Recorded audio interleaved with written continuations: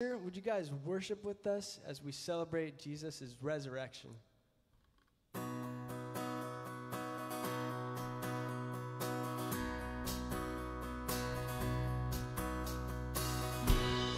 Lord my God, when I in awesome wonder consider all the worlds thy hands have made, I see the stars, I hear the rolling thunder, thy power throughout the universe displayed.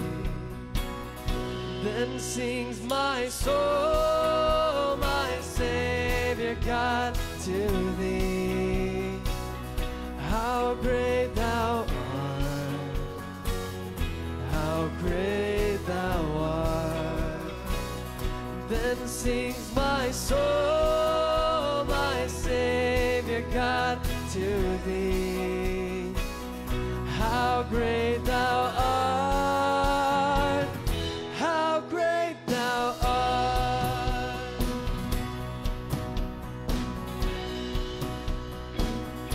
And when I think that God his Son not sparing sent him to die, I scarce can take it in, that on the cross my burden gladly bearing, he bled and died to take away my sin. Then sings my soul, my Savior God, to thee. How great thou art, how great thou art. Then sings my soul, my Savior God, to thee. How great thou art, how great thou art.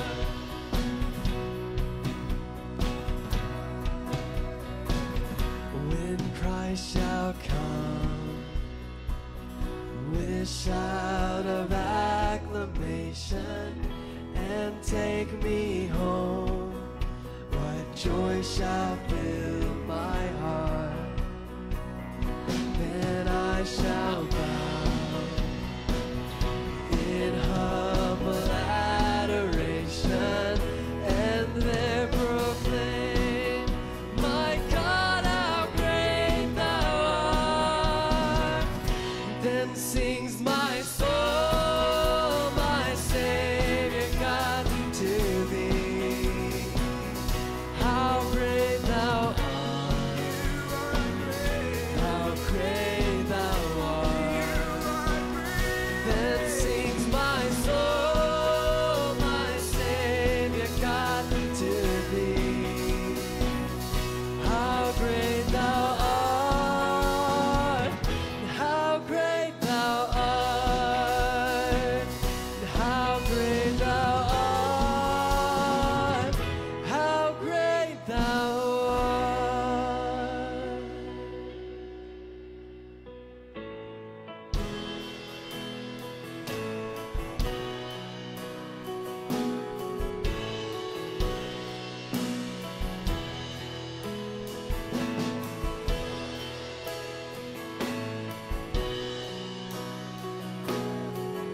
Christ alone. In Christ alone, my hope is found. He is my light, my strength, my song.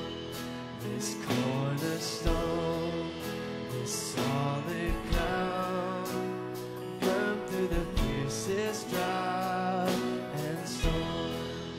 What heights of love, what depths of peace, when fears are still, when striving cease. My comforter, my all in all, here in the love of Christ.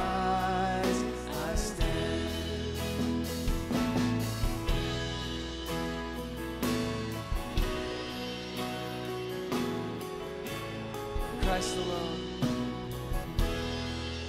In Christ alone, who took on flesh, fullness of God in helpless faith, this gift of love and righteousness, scorned by the ones he came to save, till on that cross as Jesus died, the wrath of God was satisfied, for every sin on him was laid. Here in the death of Christ I live.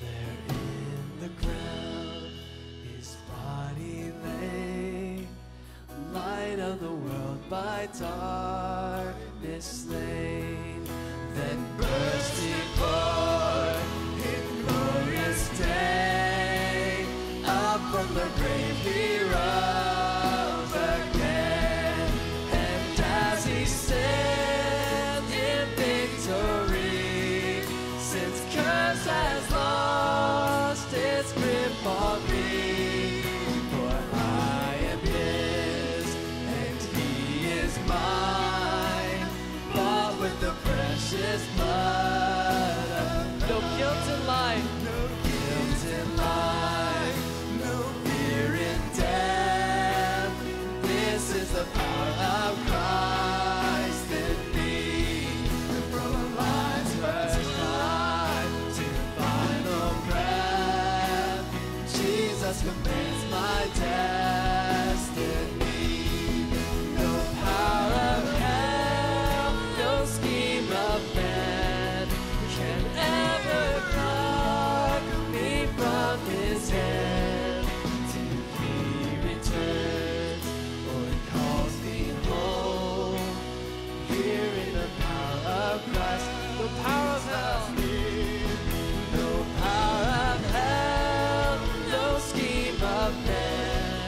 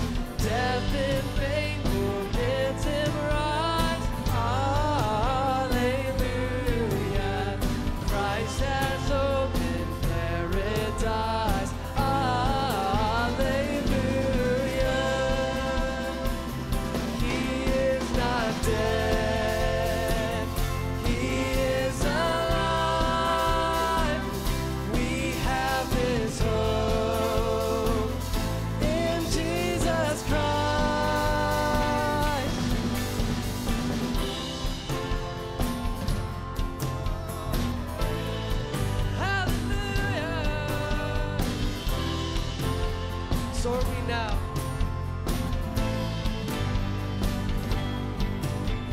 Soar we now where Christ has led. Alleluia. Following our exalted head. Alleluia. Made like him we rise. Alleluia. Ours the cross, the grave, the skies.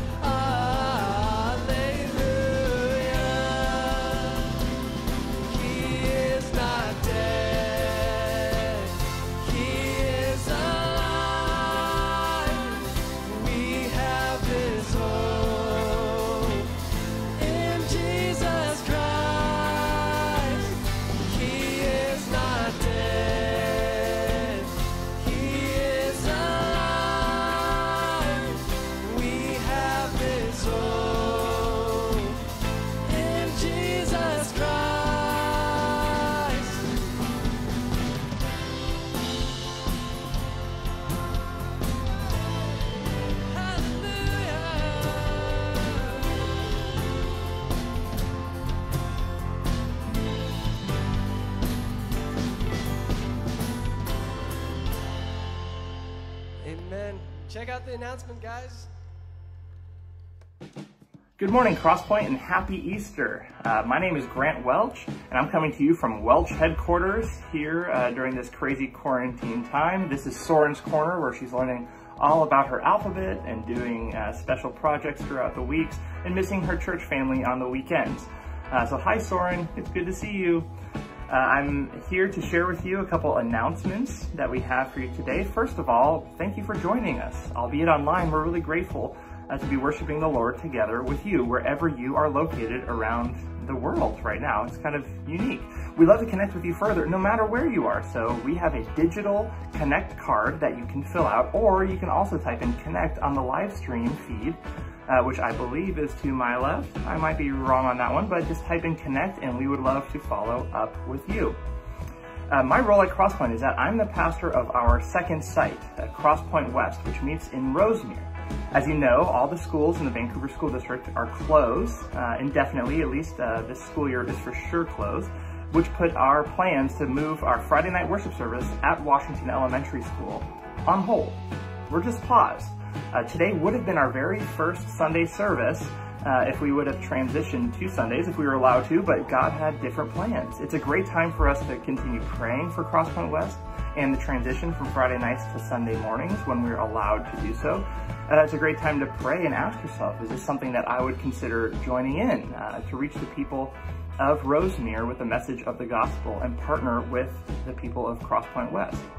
So please continue to pray for us and with us and consider joining us when we can move our worship to Sunday mornings. We're eager to get going and resume what God has been doing in Rosemere. I also want to explain to you a hashtag that we've been using since we're all so scattered and we're uniting on certain days of the week, like today on Sunday. It's hard to keep in touch with everyone, so we've created a hashtag. It's hashtag CPBC Cocoon, C-O-C-O-O-N, CPBC Cocoon, Crosspoint Baptist Church Cocoon. We're in this stage where our lives are on pause and we're almost like a caterpillar where we're in chrysalis. We're waiting to blossom and get out in the world again and experience things all over again, like restaurants and places and friends and social interaction. But we want to stay in touch in the meanwhile. So as you are cocooned, we would love to hear what you're doing, all the silly things in life, all the fun projects you're doing with your kids, how God is using you to bring peace that passes all understanding to people in your lives.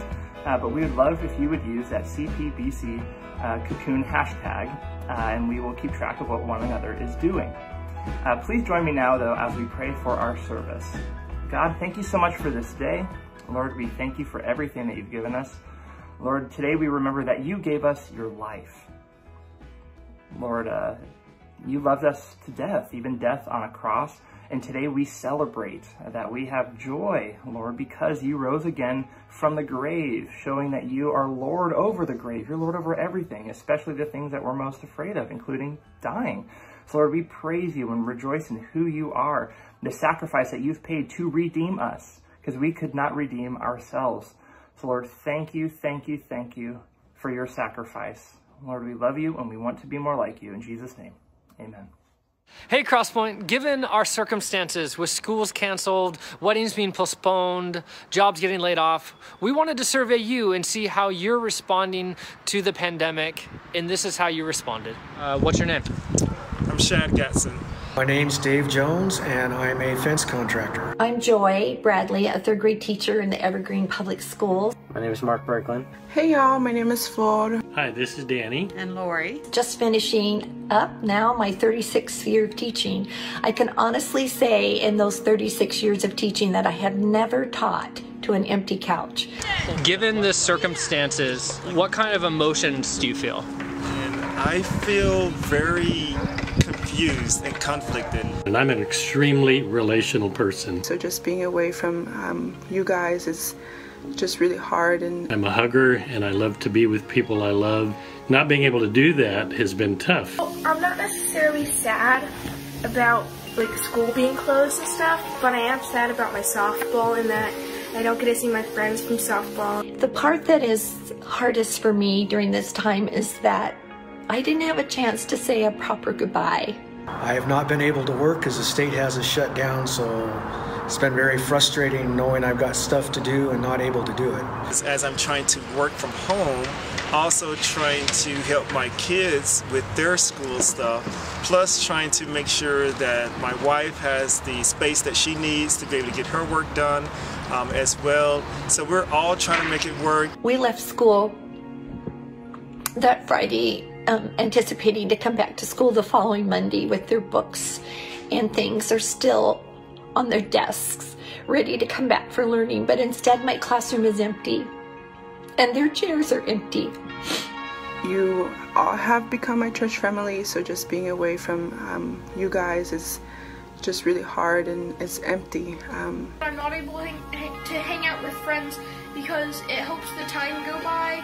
You would think as official empty nesters we would be used to this feeling, but this is very different, and we both realize that we feel very empty without the actual physical presence of our friends and family. Even trying to do it online is not near like being there and being able to give a hug and encouragement. So it's been a lot of emails, it's been a lot of phone calls, a lot of video conferences. There's been a lot of stuff, and it gets very tiring and overwhelming looking at a screen all day.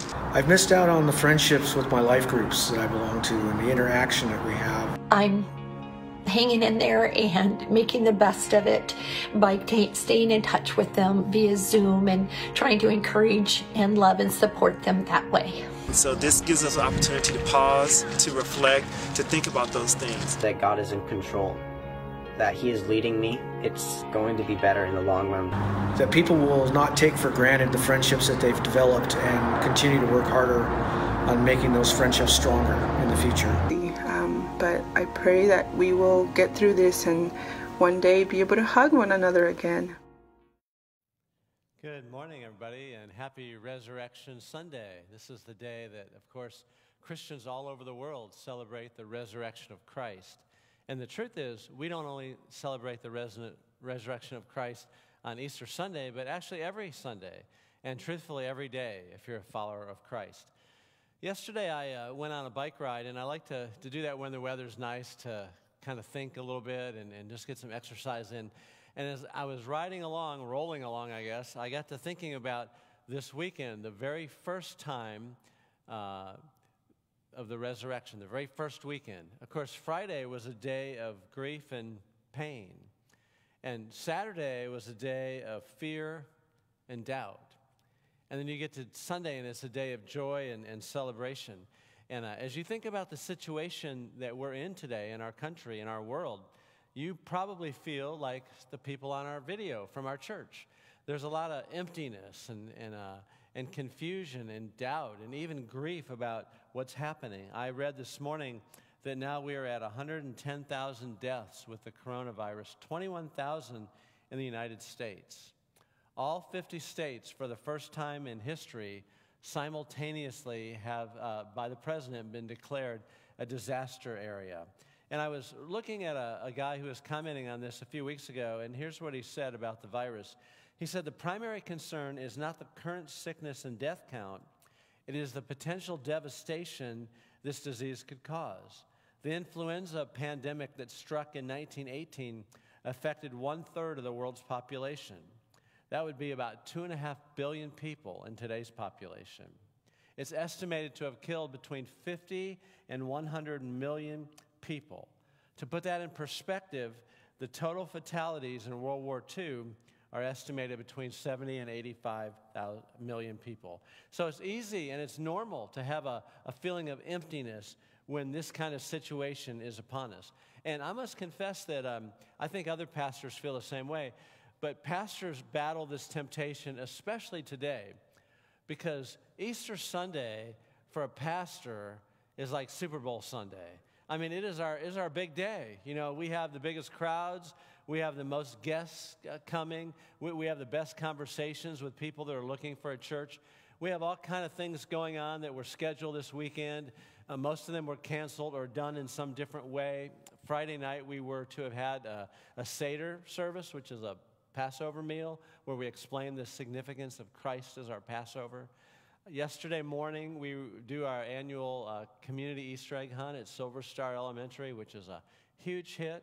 And then, of course, today we would have had multiple services and also launched our first church plant, Crosspoint West. And so all of that has kind of been pushed further into the future. And it's tempting, and I confess I have moments where I feel some sadness, some emptiness. Even today, you know, this is the first time since years ago when I was deathly sick in the emergency room on Easter Sunday morning that my wife and I have not been to church on Easter together. And so it's just difficult. It's challenging for so many people. Everything kind of is empty, isn't it?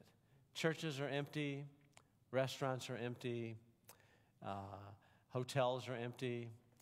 Even the swing set in our neighborhood is empty. Like, you can go into the park, but you can't even get on the swing. And I really just want to go swinging, you know. But it's empty, so I can't do that. Some people are feeling empty. Some people are feeling lonely. Some people are sad. Some people are scared. At least one person I know is angry. I went to get a pizza a couple weeks ago when all this was just starting. And our local place where we like to get pizza was closed for everything except pizza. And so we did an order like everyone's doing now, you know, to go. We have to come in, get it, and go. And they weren't quite ready. And so the guy was fixing my pizza, and he asked me my name, and I told him. And there's just like, he just looked like he was mad. And it's awkward because I'm the only one there. And so I wanted to just say something to break the awkwardness. And I said, so, how are you guys doing in the midst of all this? That was the wrong thing to say, because he just about blew a gasket, and he refused to look at me or talk to me. He walked around. He was sort of muttering under his breath, and it was so weird. And he came back, and he took my credit card, and he saw my name again, and he said, "Jim, I can't even describe it." And that was it. And he angrily went back to work, and I walked off with my pizza. There's all kind of emotions that are raging during this time in our history. And I have to say to you also, though, that these same emotions were involved in the very first resurrection weekend. This is the last of our 4-part series called Our Savior. We've talked about his temptations, his teachings, his triumphal entry, and today we're going to talk about his triumphal resurrection from the dead. So we're going to be in Luke. We're going to begin in chapter 23 and then go on into chapter 24. So please turn with me to Luke chapter 23. Let me give you a clue of where we're going. Next week, we're going to start a series called 8, and this is simply 8 messages from Romans chapter 8. And what better place is there to be than Romans chapter 8? Not only for our current crisis, but it's my favorite chapter in all the Bible. So I look forward to starting next week. But let's talk today about some good news. In the midst of all the bad news, there is some good news. Like John Krasinski, he's become pretty famous, right, with his YouTube special, Some Good News, and people are watching him, and he's funny, and there is some good news in the midst of the bad news. In fact, good news really stands out for us as believers. This first Resurrection Sunday, there were 3 emotions, some of the same emotions that we feel today that were present. Let's look at them. The first emotion that I see here is grief. Jesus was dead. Jesus was dead. This is Luke 23, verse 44. It says, "It was now about noon, and darkness came over the whole land until 3 in the afternoon. For the sun stopped shining, and the curtain of the temple was torn in two. Jesus called out with a loud voice, 'Father, into your hands I commit my spirit.' When he had said this, he breathed his last." And then the next 2 verses, it's interesting. It says that the centurion, seeing what had happened, praised God and said, "Surely this was a righteous man." When all the people who had gathered to witness this sight saw what took place, they beat their breasts and went away. But all those who knew him, including the women who had followed him from Galilee, stood at a distance watching these things. All 4 Gospels talk about the role of women, not only in the resurrection of Christ, but just how involved they were in Jesus' ministry. And this was really unheard of in their day, to elevate women to this position. And yet Jesus and the Gospel writers continually did this. We see that although all the disciples deserted Jesus, the women stayed with him to the very end. If you look at chapter 8, verses 1 through 3, we see an example of that. After this, it says, Jesus traveled from one town and village to another, proclaiming the good news of the kingdom of God. The 12 were with him, and also some women who'd been cured of evil spirits and diseases. Mary, called Magdalene, from whom 7 demons had come out. Joanna, the wife of Chuza, the manager of Herod's household. Susanna, and many others. These women were helping to support them out of their own means. And then, since we're in chapter 23 already, look for just a moment at verse 57. Chapter 23 and verse 57. Well, great, there is no chapter 23, verse 57. So, believe me, there's a verse in there. Oh, here it is, verse 55. The women who'd come with Jesus from Galilee followed Joseph and saw the tomb and how his body was laid in it. Then they went home and prepared spices and perfumes, but they rested on the Sabbath in obedience to the commandment. So we see that the women were with Jesus during his ministry, and they were with him when he was on the cross, and they even watched as he was taken down from the cross and as he was buried, and that's going to be important in just a moment. They were experiencing great grief and trauma in their lives. And grief is a powerful emotion, isn't it? Many of you know because you've experienced it in some way, whether through a death or a divorce or disease or just disappointment and what you expected to happen, but it didn't happen. And that's where all the disciples were. They expected Jesus to be their reigning king. They expected him to rise up against the Romans, and instead he was crucified like a common criminal on the cross. And so everyone was feeling grief. And you've heard the expression, time heals all wounds. Well, it doesn't. Time helps, but time doesn't heal. I think about those even today. I know of some people who have gotten married out of state, and their family couldn't come to the wedding. I know of some people during this coronavirus who have lost a loved one, and there couldn't be a public gathering, a public funeral to celebrate their life. There are other people that are grieving today because someone they know, or maybe they themselves, have the virus, and they're not sure how it's going to turn out. Listen, we live in quite honestly, a broken, painful, sinful, grief-filled world. And being a follower of Christ doesn't eliminate that from your life. There's turmoil, there's tragedy, there's heartache, and it's everywhere, and it's all around us. And if it hasn't found you yet, at some point it will. People are either going into something, they're in something, or they've just come out of something. And grief is a common emotion that we deal with. There's another emotion that I see in this story, and it was fear. Fear. Jesus was missing. Jesus was missing. Fear is an emotion we all can relate to as well. From that same article I was reading earlier, this person writes, as you know, this pandemic has caused many people to panic. Fears are rising around the world. People who have never felt anxious before are suddenly weighed down with worry and are not sure what to do next. Travel is banned. Schools and businesses are closed. Many small business owners are hurting financially. People are panic buying, hoarding toilet paper and hand sanitizer. I think one of the reasons that viral outbreaks are so scary to so many people is that you can't see the enemy. Germs and bacteria are microscopic, so you never see them coming.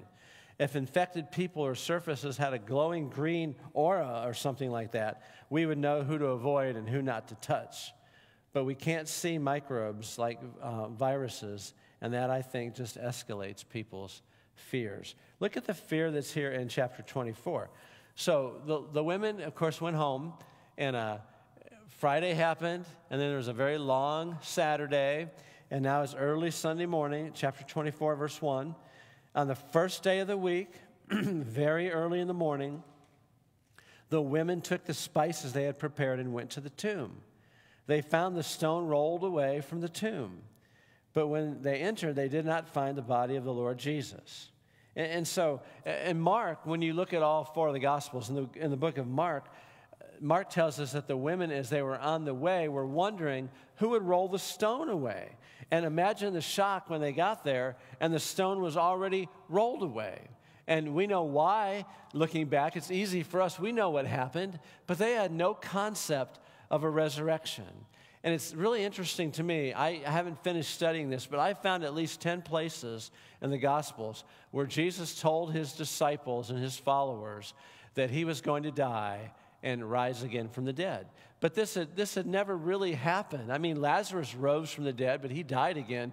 No one had ever really risen from the dead like Jesus was talking about. And verse 5 mentions their fright, how frightened they were. And part of that is because they saw an angel who was telling them these things. But part of that was just their fear over what had happened to Jesus. The one that they loved so much, he was alive, and now he's dead, and to make matters worse, he's not even at the grave, he's gone. I don't know what you want people to say at your funeral. I heard a guy say one time that what he wants people to say at his funeral is, look, he's moving.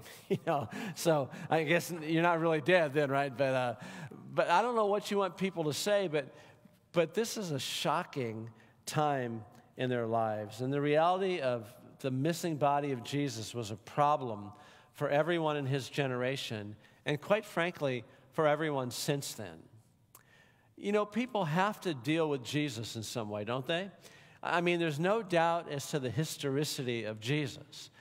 You can go to any encyclopedia or any history book, and there's talk about Jesus. In fact, there's more evidence and records of his life and his existence than almost anyone else who's ever lived in that period of time.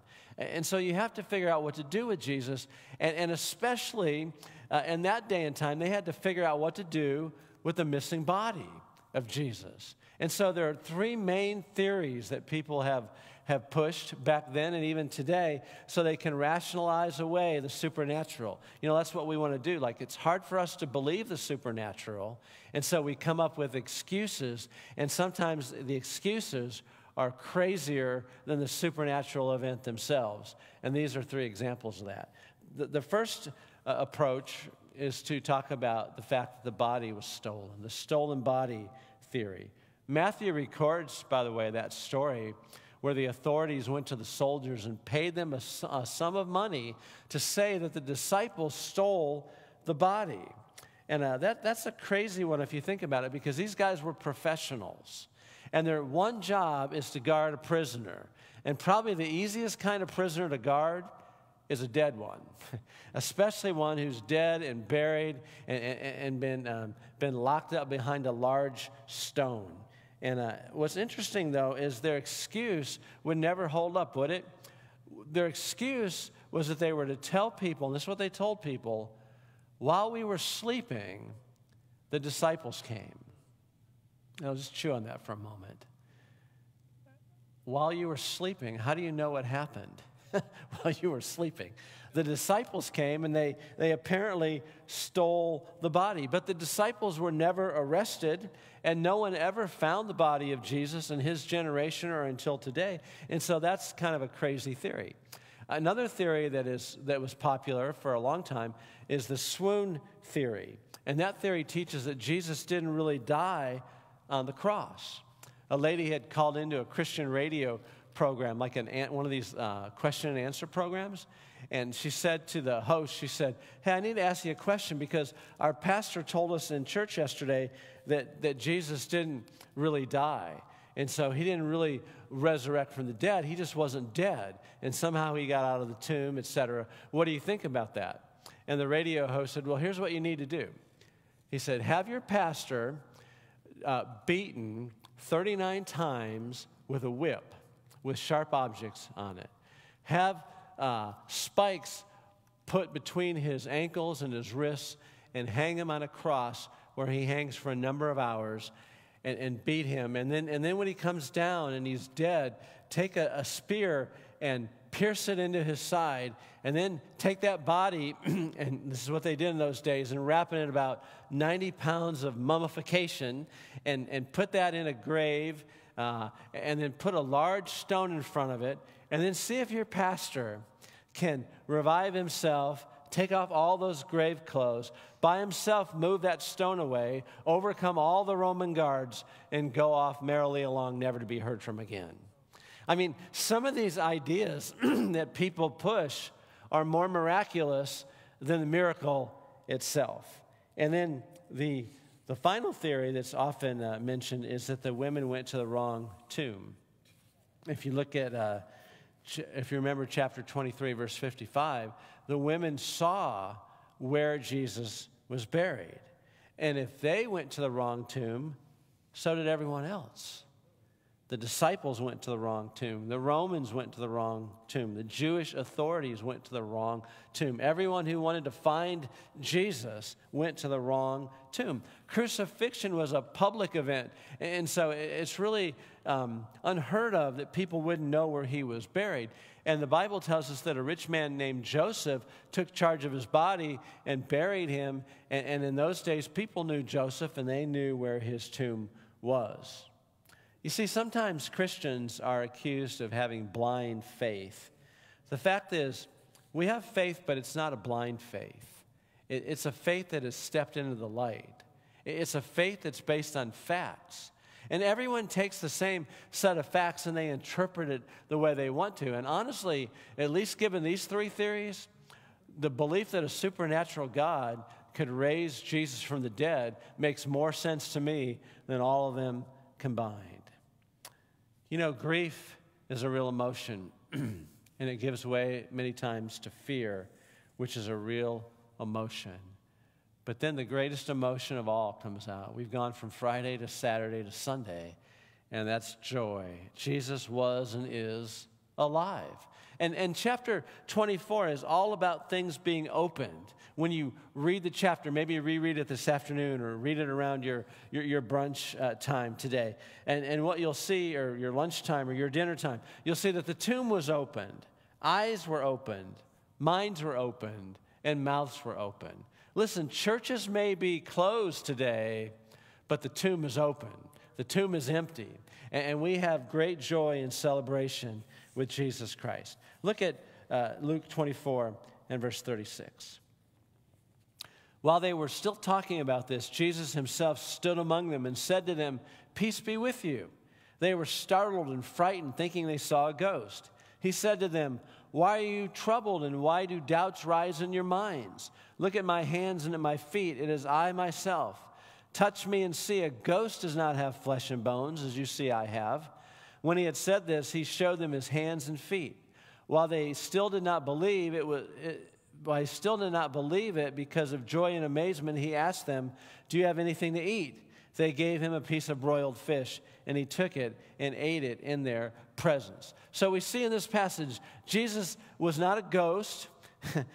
He showed them his wounds. He was hungry. He wanted something to eat, which is normally the first thing that I do when I wake up, and that's what Jesus did, right? Like, hey, I'm awake. What is there to eat, you know? And so he had a meal with his disciples.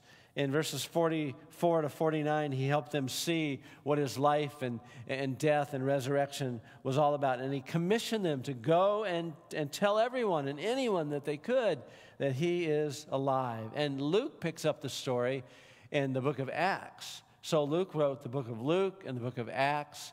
And if you read the book of Acts and read it sometime and just highlight the word joy, notice all the times that the disciples were filled with joy. And most of the time, it had to do with them sharing the good news about Jesus in a hostile environment. Their joy came in a most unlikely time. And our joy oftentimes comes in the most unlikely of times. Joy comes through obedience and through passing the faith on to others. Friday was a day of grief, but Sunday was a day of joy and celebration. It was a day of unparalleled joy. So let's just take this message and boil it down to two things. First of all, one thing to know, we have joy when we find and follow Jesus. We have joy when we find and follow Jesus. The church that I planted back in 1998, that was the mission statement for our church, helping people to find and follow Jesus Christ. And that's all that we were about. That not only was a mission statement, but it was what we experienced. When we help someone come to know Christ, there's no joy like it. When people give their testimonies of becoming a follower of Jesus, you can see the joy in their lives and all over their faces. I remember the day that I became a Christian almost like it was yesterday.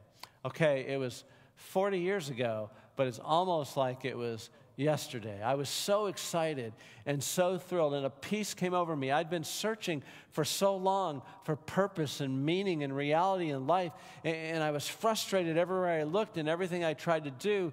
And then a family told me about Jesus. And the day that I gave my life to Christ changed everything. And joy came in, and it hasn't really ever gone away. You say, well, Pastor Jim, are you happy all the time? I didn't say happy. I said joyful. You see, happiness is based on what happens to you. Joy is based on what Jesus has done for you. And that what happens to you changes every day. But Jesus never changes. And so even in the midst of my own grief and my own fear and doubt and sadness at times, there's this deep joy that's never left. And that's the joy that you can experience too this Resurrection Sunday morning. Jesus loves you. He loves you more than you ever could love yourself, more than anyone else loves you. He loves you to the max. And he died for you. He came into this world and took upon a body. Imagine God taking a body and went to the cross and took all of our sins on his body on the cross. He died on that cross, and then he validated the victory that's ours by rising from the dead. And I just want to encourage you to find and follow Jesus. Now listen, when I talk about finding Jesus, it's not like he's hiding. There's so many churches that are online this morning that are proclaiming the same message about the reality of faith in Jesus Christ. When you put your hope and your trust and your faith in Jesus, the one who came and lived and died and gloriously resurrected from the dead, you become a child of God. And I encourage you to seek Jesus, just to pray. That's what I did as a 15-year-old. I just knelt beside my bed, never prayed before, didn't know what to say, and somehow from my heart just verbalized that I wanted God to forgive me and for Jesus to come in to my life. That's the one thing to know. We have joy when we find and follow Jesus. So give your life to Christ if you haven't already. And then the one thing to do is tell someone the good news. That's what the disciples were commissioned to do. It wasn't just that they had breakfast with Jesus, they ascended back up into heaven, and they lived happily ever after. They were given a job to do, and that job was to tell someone the good news. Listen, you have circles of influence that no one else has. No one else has the same family that you have. No one else works with the same people that you work with. No one else has the same neighbors. No one else has the same friends from high school. You have a tremendous circle of influence, and no one can work that circle except you. You've been placed in a neighborhood, placed in a city, given a job, given an assignment by God so that you can be a missionary in that location. Tell someone the good news. And listen, I've been finding, well, this is true every year around Easter Sunday, people are more open to spiritual things than they've ever been before. And it's even more true because of COVID-19.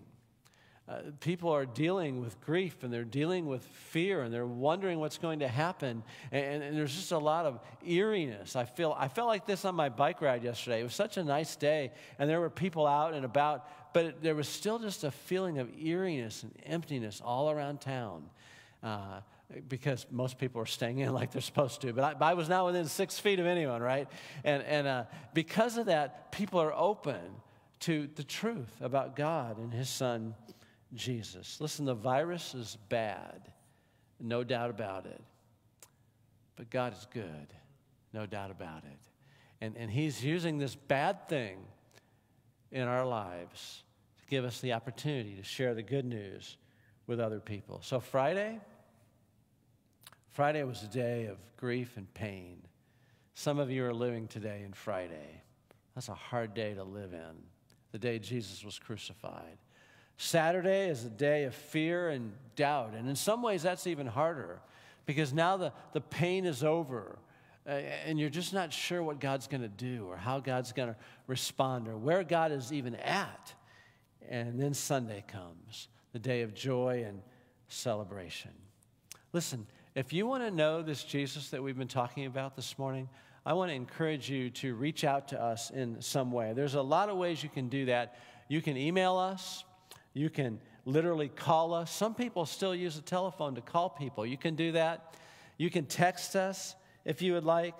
You can comment right now on the live stream. If you just say spiritual encouragement, those words, we'll follow up with you, and we'll let you know how you can know Jesus.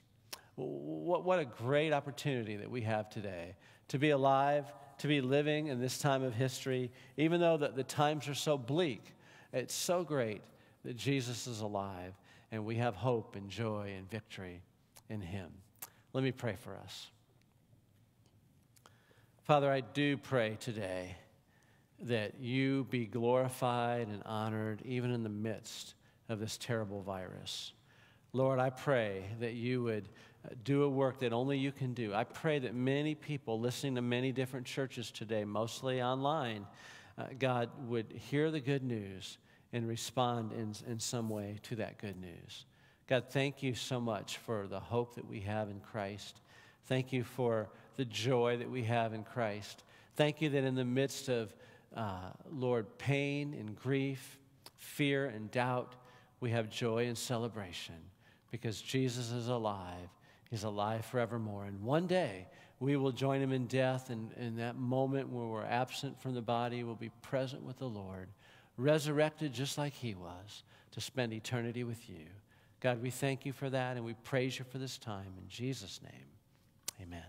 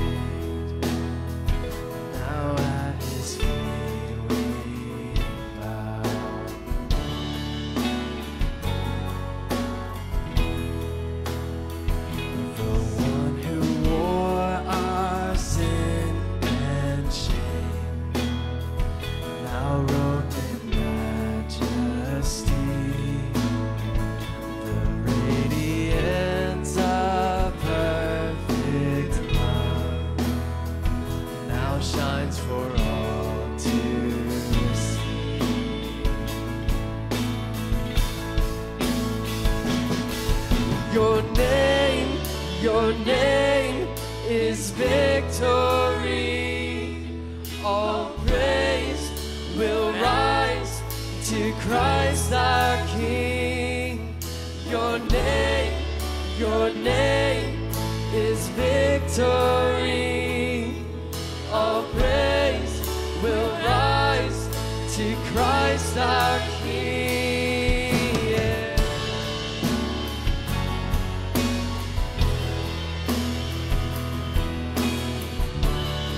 The fear that held us,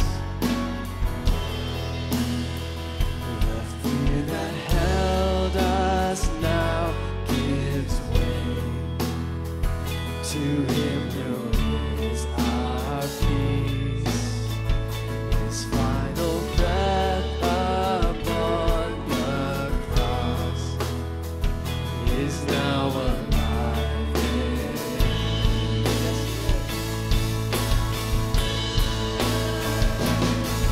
Your name is victory. All praise will rise to Christ our King. Your name is victory. All praise will rise to Christ our King.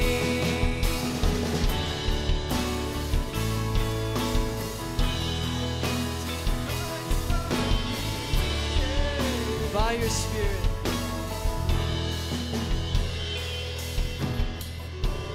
By your Spirit I will rise from the ashes of defeat. The resurrected King is resurrecting me. In your name I come alive to declare your victory. The resurrected King is resurrecting me. By your Spirit I will rise from the ashes of defeat. The resurrected King is resurrecting me. In your name I come alive to declare your victory. The resurrected King is resurrecting me. By your Spirit I will rise from the ashes of defeat. The resurrected King is resurrecting me. In your name I come alive to declare your victory. The resurrected King is by your Spirit. By your Spirit I will rise from the ashes of defeat. The resurrected King is resurrecting me. In your name I come alive to declare your victory.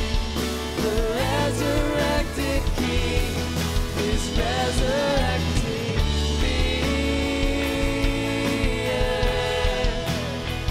He's resurrecting me. The tomb where soldiers watched in vain was borrowed for 3 days. His body there would not remain. Our God has robbed our God has robbed the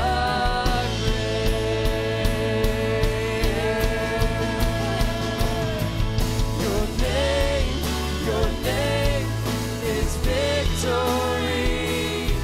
All praise will rise to Christ our King. Your name is victory. All praise will rise